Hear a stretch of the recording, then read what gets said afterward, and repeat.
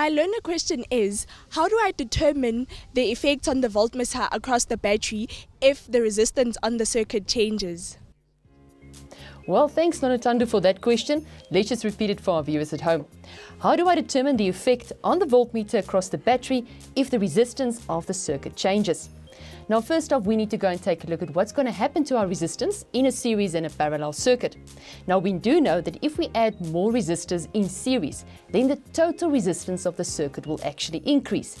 And we saw that last week as well when we've taken a look at adding up the resistors in a series circuit. So our total is equal to R1 plus R2 plus R3. Now, if we have a parallel circuit though, then if we add more resistors in parallel, the total resistance will decrease instead of increase. Now let's go and take a look at an example. Now last week we've actually touched on this example, and this is where we said that should we have, for example, a 1 ohm resistor, a 2 ohm resistor and a 3 ohm resistor connected in parallel, we'll be making use of our formula that's given for us to calculate this parallel combination. And that's 1 over R parallel is equal to 1 over R1 plus 1 over R2 plus 1 over R3. Now, should we be doing it for our specific example, we're going to end up with 1 over 1 plus 1 over 2 plus 1 over 3. This gives us 11 divided by 6. But this is not my final answer. In order to get to the final answer, I'll still need to invert the 1 over R parallel so that I end up having R parallel over 1. And that means we're going to take the 11 over 6 and invert it to 6 divided by 11, which should end up giving you 0.55 ohms. Now it should make a little bit more sense to you. The next part on this slide says that the total parallel resistance is smaller than the smallest individual resistor connected in parallel. So we had 3 resistors in parallel. In this case, 1 ohm was the smallest one, and when we added all 3 of them up, we still ended up with a smaller resistance than that combined, and that's by 0.55 ohms. Good, so we can see if we add more resistors in parallel, the total resistance will actually decrease. Now let's go and apply this to what will happen to some of our quantities that we would find in our circuit. Now first off, one of the very first quantities we're going to take a look at is my total resistance. Followed by that, we're going to take a look at the total current, V lost, and then V external. Now let me just briefly explain to you again what V lost and V external actually refers to, and later on when we do internal resistance, we're going to take a look at that again. Now my EMF, and that's equal to my V external plus V lost, is actually what we end up getting from our battery or our cell. Now our battery or our cell has got a specific potential difference that it can deliver. Now in this case, some of that potential difference will actually be lost due to internal resistance. The remaining part of this potential difference will then be delivered to the rest of the circuit. Now let's go and apply this to just a general idea of an example what could happen. Now if my total resistance increased, let's go and say that it's increased, it's going to have an effect on my current. And this specific effect is going to be a decrease in my current. And we know that's going to decrease because we have potential difference is equal to current times resistance. That's coming from our Ohm's law. But seeing that we're working here with total potential difference and total resistance and current, we're thus working with EMF. So EMF is actually going to be equal to current times total resistance. Now this EMF is going to stay constant for a particular battery. Now unless we change the battery, the EMF will thus remain the same throughout the operation of this circuit.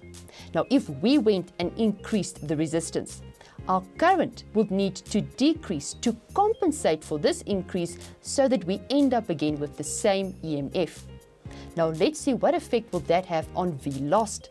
V lost, on the other hand, is also going to, in this case, decrease.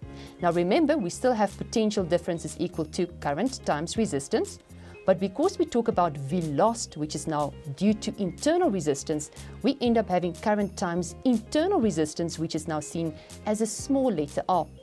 Now just like in the case with my EMF we said will stay the same if we use the same battery, so the internal resistance will also stay the same if you're going to be using the same battery. So seeing that my internal resistance stays the same, we noted that the current decreased. That means my V lost is also going to decrease because they will now have a directly proportional relationship to each other.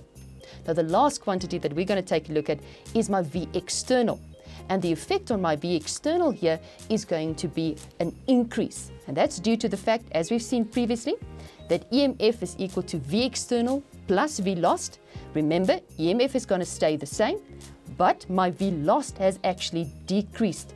So my V external would need to increase to compensate for this loss in my V lost. Now let's apply this just to a quick example to see how does it work. Now in this case, they ask you, a connecting wire is connected between points O and P. How will this affect the reading on the voltmeter? Now there's our circuit. We'll note though that as the current will start running, that it's going to suddenly have two options. It can either now go to our circuit here, that's OP, that's our new connected wire, or through the remainder part of the circuit where there is a 3.6 ohm resistor. Now that's pretty much the same as having, in this case, two toll gates.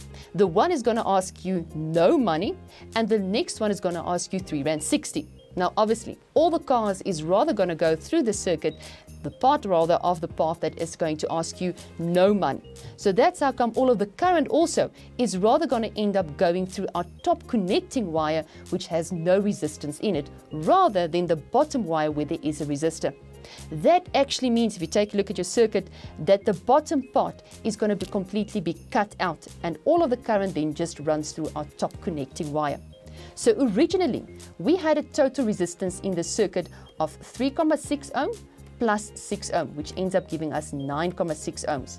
But seeing that none of the current is going to travel through the bottom part of the circuit, our new total resistance is now only 6 ohms. So that means my total resistance is actually decreased. Now let's quickly go and take a look at those four quantities again. Starting off with my total resistance, my current, V lost, and V external. So seeing the total resistance according to us have decreased from 9.6 to 6 ohms, that would mean the current is actually going to end up increasing. We know that because EMF is equal to, in this case, our current times total resistance. The EMF stayed the same because we've used the same battery, but the total resistance thus decreased, causing the current to compensate for that decrease so that we can end up with the same EMF, and thus that meant an increase in the current. Now that's going to mean an increase in also to my V lost. Reason being, because we've got at the end V lost equal to current times internal resistance, and our internal resistance also stays the same because we've still got the same battery or cell. That means an increase in my current would also increase the V lost. And lastly, that effect on V external is actually going to be a decrease because we have EMF equal to V external multiply our V lost. Sorry, rather it's not multiply, that's my mistake, plus V lost. And in this case, because EMF still stays the same, V lost have increased, but that would mean V external would need to compensate for this, and that actually means it's going to decrease. Okay, so you can see that whatever happened to our total is also going to happen to V external, and whatever happened to the current will also happen to V lost. So always keep those four quantities in that specific order into consideration. My question is, what causes internal resistance? Well, that's a very good question, Lungeli. Let's answer that. She asked for our viewers at home, what causes internal resistance? Okay, now internal resistance, as we've seen up till this point, that's the resistance found within the battery or the cell. And that's indicated by a symbol, which is a small letter R. On the other hand, our external resistance, that is the resistance outside of the cell, that is going to be indicated by capital letter R. Now let's just take a look at an example of a circuit. Now when they indicate internal resistance for you, they're going to indicate it just like a normal resistor, but you'll note that it's going to be next to the cell or the battery, and it's going to be enclosed inside a dotted block there. So this tells me that it's going to refer only to my internal resistance, whereas the remainder part of my resistors on the outside of this is then seen as my external resistance. Okay, now to actually explain what is internal resistance, we're going to be taking a closer look to the inside of a cell. Now we know that a cell is made up of a positive and a negative. The short line is the negative and the long line is the positive. Now current that flows through the circuit is actually charges that move past in a certain point of time. Now these charges is made up of rather electrons. And these electrons I'm going to indicate with a small letter E, and you'll note that it's got a negative charge because all electrons are negatively charged.